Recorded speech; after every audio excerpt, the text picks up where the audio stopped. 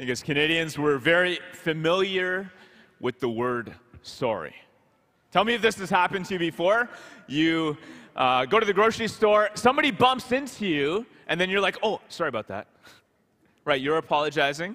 Or maybe you grew up, I certainly grew up playing this game, this board game, Sorry, where the whole point, you're trying to make it around the board, and sometimes you knock other people off. They have to start over again. Sorry about that. Sorry, not sorry. You're trying to win. Sometimes I listen to this morning briefing, this little news podcast, The Economist, and usually it's a British journalist, right, who's speaking, and towards the end, occasionally, they'll make a correction. Like on Thursday, we spoke about Dr. So-and-so, who we said was a neurologist, but actually they're a nephrologist. Sorry. Right? And they say it in that British accent, which makes it sound even less sincere and more pretentious. No offense to anybody who has a British accent. Or we've all heard these non-apologies from politicians, right? I'm sorry if you misunderstood what I said and if you took offense, right? It's your fault. You didn't get it, or you were overly sensitive. But I wonder if one of the worst kinds of apologies is when somebody says sorry, and then they do the same thing over again, and then they say sorry, and they do the same thing again, and then they say sorry, and they're like these repeat offenders, right? We all have people in our lives, family members, friends, who do that over and over again. Maybe it's like, they say they're going to be there. They're going to, visit a family member in the nursing home, and they don't show up. Oh, sorry about that. Yeah, I couldn't make it. And then the next time, they also are a no-show, and again and again. Or, I'll clean up the mess in the garage. Sorry about that. And then it sits there for weeks, and it's like, sorry. But it's like, is this going to change? Or somebody gets angry. Yeah, sorry about that. And then the next day, they blow a gasket again and again. Now, just to turn the tables for a second, sometimes we might be the ones who do this. And I'll say for myself, those of you who know me, one of my many character flaws is that I'm late for everything. As I live in this household, Companions of the Cross, a bunch of priests and Sebastien, our seminarian, and we get together, we pray and eat meals together most days of the week, and almost on a daily basis, I'm late for prayer. In fact, as Companions of the Cross, we have this rule of life that we try to follow, our constitutions, and let me just read for you from rule number 13.2, this area under accountability. Here's the example that's given. If a member misses a community gathering or is late for it without permission, he should offer an apology at the next available opportunity. So I get the rule book thrown at me all the time. And I apologize over and over again, and yet nothing seems to change. I keep doing the same thing. I keep showing up late. And by the way, I'm sharing this with you.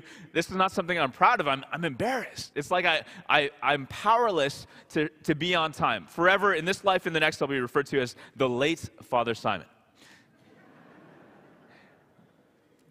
But we know, don't we, intuitively, that you can't just say words. That's not enough. There needs to be some kind of concrete change, a behavior change to accompany that. Now, in our gospel today, we hear about this guy, Zacchaeus, who was a notorious sinner. He wasn't just a tax collector, he was the chief. I mean, this guy had climbed the ranks, he was in cahoots with the Romans, and he was managing a whole department of tax collectors who were all skimming off the top, so much so that he was rich. Now, Jesus is passing through Jericho. He heals this blind guy. Word gets out, and Zacchaeus wants to see him. So he's got the physique of a hobbit. So he has to climb up a tree to get a good view. And he's seeking Jesus, but even more so, Jesus is seeking him. And when Jesus gets there, he looks up and he says, Zacchaeus, hurry down. I'm going to change my plans. Tonight, I'm staying at your place. I'm going to spend some intimate quality time with you and no one else. Now, Zacchaeus he hurries down, and it has this profound effect on him because Jesus sees this guy. He sees his sin, he sees his compromise, he sees his greed, and yet he sees a man who was lost, and he loves him. Jesus loves the lost.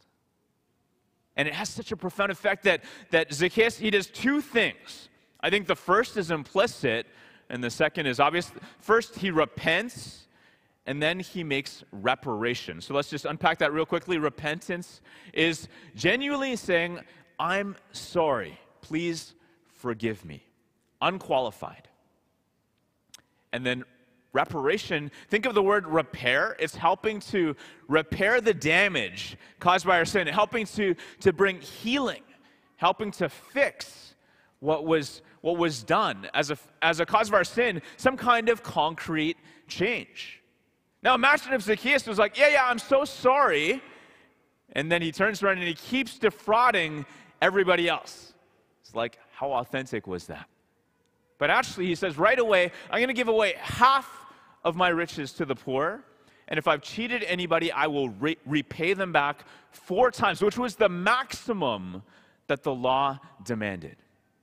So he makes this concrete reparation. We know this, that true repentance involves reparation.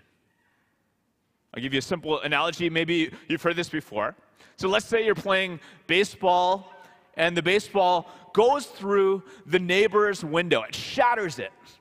So you go over to the neighbor, and you knock on the door. Benevolent neighbor comes to the door. You say, I'm so sorry we broke your window. And he forgives you. So it's dealt with, right? Not entirely. You're forgiven. You've repented. But there's still the matter of the broken window, which needs to be repaired. Right? So we know this, that true repentance involves reparation.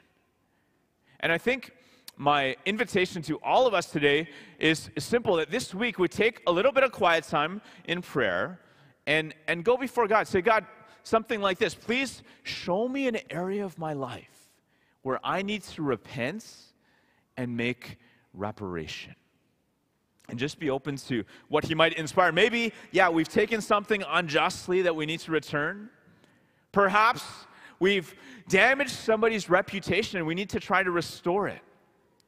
Or maybe we've been self-centered and we need to be other-centered, more generous. Or maybe we're late all the time and we need to show up on time out of respect for everyone else and their time. So whatever that is, and by the way, this is not just about my power, my ability to fix it, but to repent before Jesus and say, Jesus, I need your help to repair the damage that was done.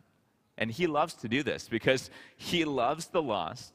And I love how this gospel is summarized, Jesus' entire mission in the last line. For the Son of Man came to seek out and to save the lost. And this, in fact, is what we want to be about as a parish, a place where people who feel lost can come and be found in Jesus, caught in his love, and be able to receive the help to start to repair the damage and the hurt from their past. Now at this time, I'd like to invite up Sebastien, who's going to share his story of being lost and being found in Jesus. So come on up, brother.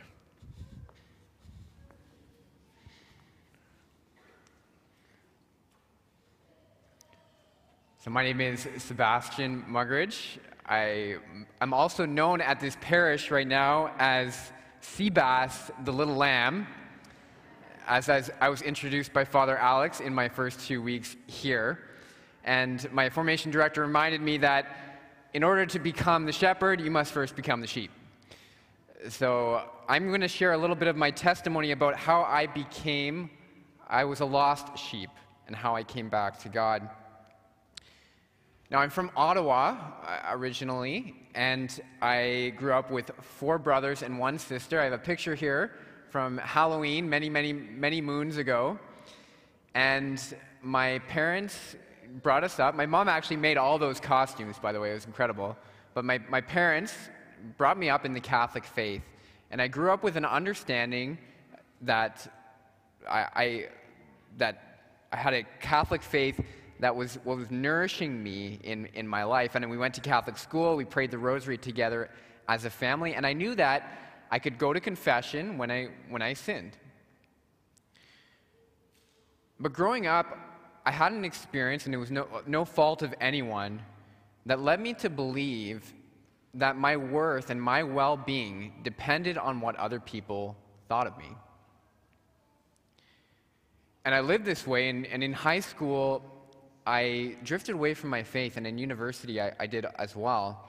I started partying and drinking, and I started to put my value and my well-being in what other people thought of me. So I created this life for myself, and I was rich in the things of this world. I had a great university degree. I was in nursing, and I was nearly at the top of my class. I had lots of friends, and I had this relationship with a young lady, a beautiful young lady, who I was very much attached to. And on the outside, everything I seemed to have together. But on the inside, I was actually miserable. And it was around this time that I got connected with some missionaries from Catholic Christian Outreach, which is called CCO, and they're on campuses across Canada. And I remember I avoided these people because I was afraid that I was going to have to change my life. I was afraid that I would have to end this relationship with this girl, and I knew from my Catholic upbringing that I was not living God's plan for human sexuality. And this relationship became the center of my life. My worth, my value, my identity, my well-being became wrapped up in this relationship with this girl. And I was miserable. And I remember a friend of mine, a roommate that was involved with CCO, he knew what I was struggling with, and he said to me one day, Sebastien, what's going to make you happy? What's going to make you happy? And I gave this answer, like having a great job, like great career, and finding someone to spend the rest of my life with. And he said, Sebastien, yeah, those things will make you kind of happy.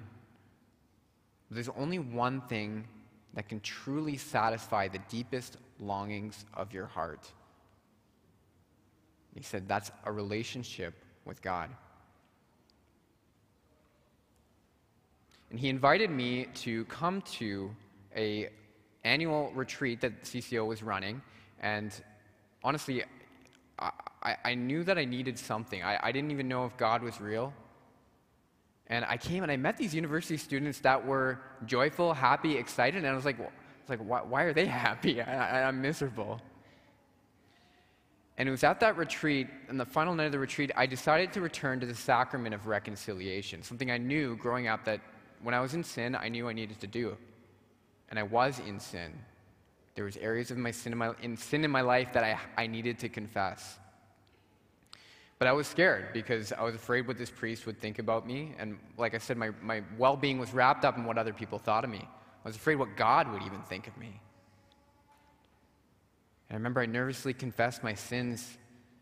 And I remember the priest looked up at me and he said, Sebastien, God is so happy that you're here right now.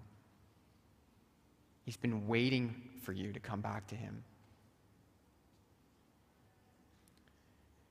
And for me, it was this experience of being loved by God, of coming back to the Father, like the son in the prodigal son story.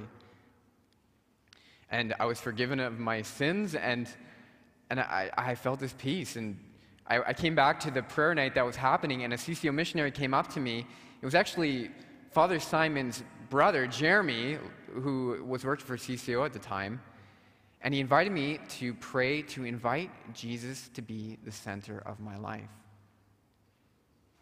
And it was here that it occurred to me. I had been putting things, human relationships, in the center of my life, and I was miserable. And this was my opportunity to put God, to put Jesus who is a human being but also God, at the center of my life. So I prayed, Jesus, I invite you to be at the center of my life. I'm sorry for my sins. I invite you in. And I didn't feel anything dramatic or anything crazy, but it was really, I just kept praying this prayer. I kept praying this prayer every day, and I had experienced a deeper peace, a deeper joy in my life, and I came to this realization that my whole life was a gift, and I knew that it was a gift from God. I just knew it. I experienced this deeper joy, this deeper peace. And this is the part of the story where I'd love to say that, and they all lived happily ever after. And I've told that story before. But the reality is that in this point in my life, I was still in this relationship, and I was still living in sin. I had made a repentance. I had repented, invited Jesus into my life, but I wasn't able to make reparation. I wasn't able to make any change in my life. And it was even like almost a year later that I ended up in confession again for the same sins over and over again. And the priest in the confessional, he actually challenged me and he said, Sebastien, God forgives you. If you're truly sorry, God forgives you. But you need to change your life. And it occurred to me, he was right. But the problem was, I had tried to change my life. I tried everything. I said, I'll just work harder, I'll do more, but it didn't work. I kept falling into sin. I couldn't do it. And it's then that I realized I needed help. I needed God's help. So I talked to this priest, and I actually asked him to help me through this. And I had some Catholic friends that I was able to help support me. And eventually, I made a decision to end this relationship. And gradually, I started to experience freedom in my life. My life started to change.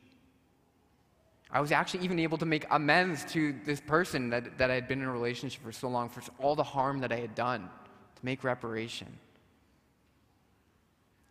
And as I reflect back on this experience, I was so afraid to lose something by inviting Jesus into this area of my life and to change my life, to give up this relationship. But the reality is that I was actually lost. But Jesus found me. And I found Jesus. I found hope. I found freedom. I found peace. I even found my vocation to the priesthood, which never would have happened. And I'm not perfect now. I'm still lost in some areas of my life. But if there's just one person here today who feels lost, who feels like there's no hope for them, that you've tried and you still struggle and you still sin. If you feel lost, that means Jesus is coming to find you. Because that's why Jesus came. To seek out and to save the lost.